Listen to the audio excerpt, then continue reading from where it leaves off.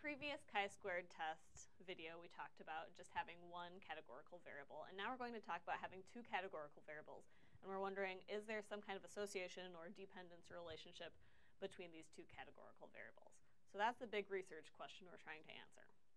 So, for example, maybe our two categorical variables are whether a student smokes and whether their parents smoke.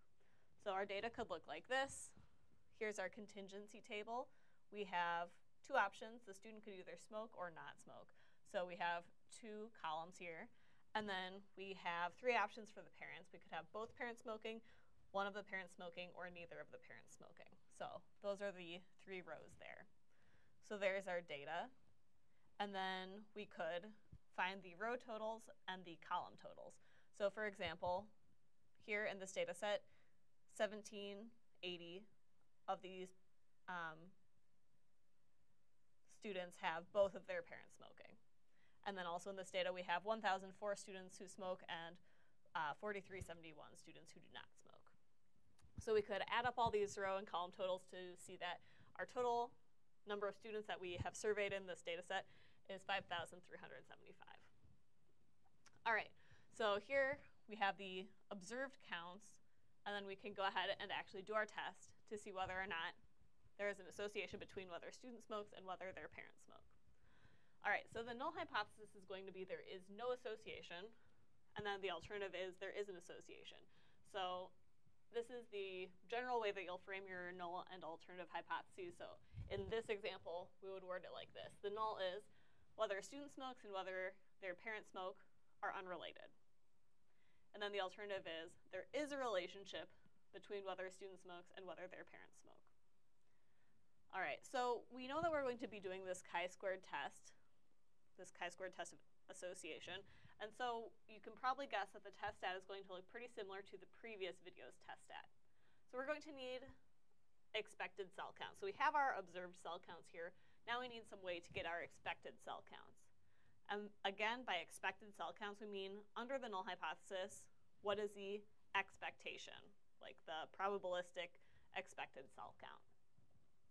All right, so that's going to be our row total times our column total divided by the total in our data set. So for example, if we want to know what is the expected cell count for this particular cell, that is the student smokes and both of their parents smoke, we would take this cell's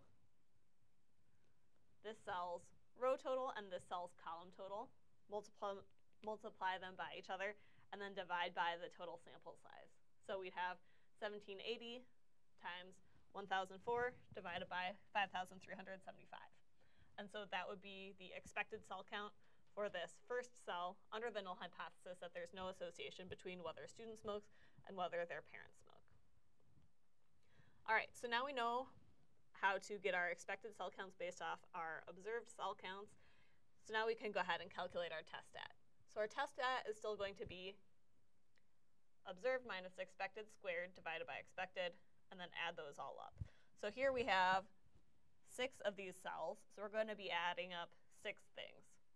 So we'd have observed minus the expected cell count, 1780 times 1,004 divided by 5,375 squared divided by, again, this expected number, and that would be the component for that first cell. Then we would do the same thing for this cell, and this cell, this cell, this cell, this cell, add those all up to get our test statistic. All right, so we have our test stat. Now we need to know what is the sampling distribution for that test stat under the null hypothesis. So just like in our previous video, we're going to have a chi-squared distribution, and we're going to base the degrees of freedom off of the number of categories over there. All right, so in our previous video, we just had one categorical variable, and so we just said take the number of categories and subtract 1, and that's the number of degrees of freedom. What we're going to do here is take the number of rows minus 1 times the number of columns minus 1, and that's our degrees of freedom. So in this example, we have 3 rows and 2 columns, so we would have